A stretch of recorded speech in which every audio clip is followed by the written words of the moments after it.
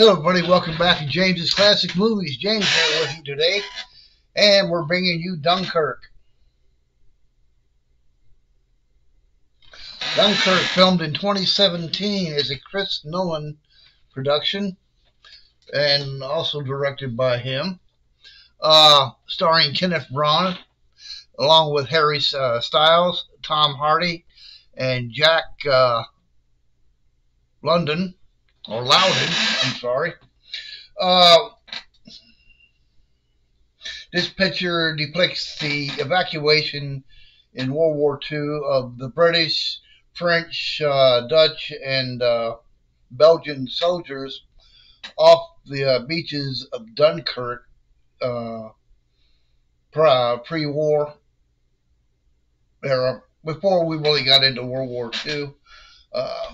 After Hitler had invaded Poland, he turned his forces to attack France and Belgium and all the neighboring countries there to conquer Europe, pushing forward and stranding some 400,000 Allied forces on the beaches.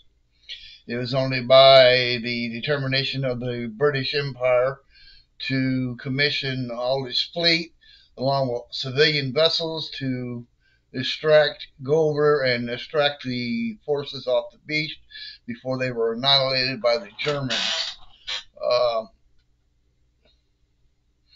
This was a feat unto itself. I'm sure you've heard many rumors, but you have never seen a film of this caliber depicting Dunkirk. We encourage you to watch this movie, add it to your collection. Take a look at this. Don't take my word for it.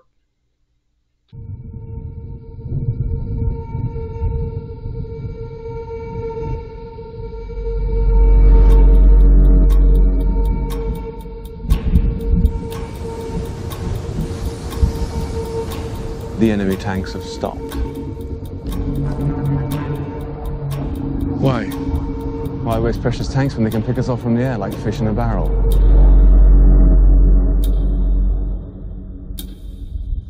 There are 400,000 men on this beach.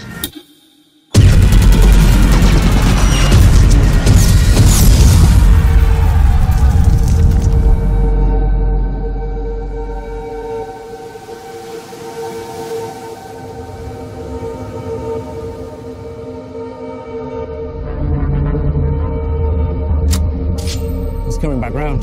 He's coming back round!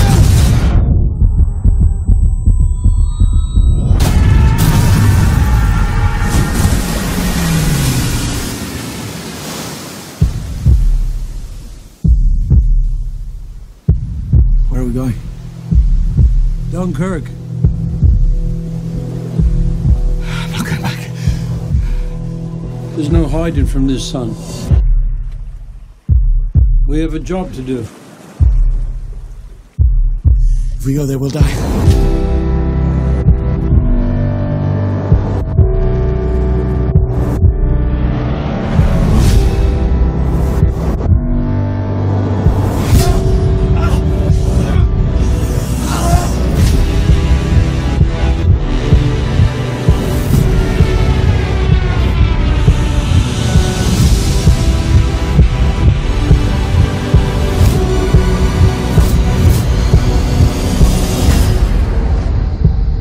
You can practically see it from here.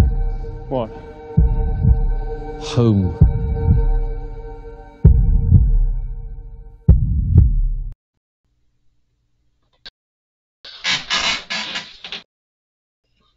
It's still not clear why Hitler stopped his forces before he got to Dunkirk.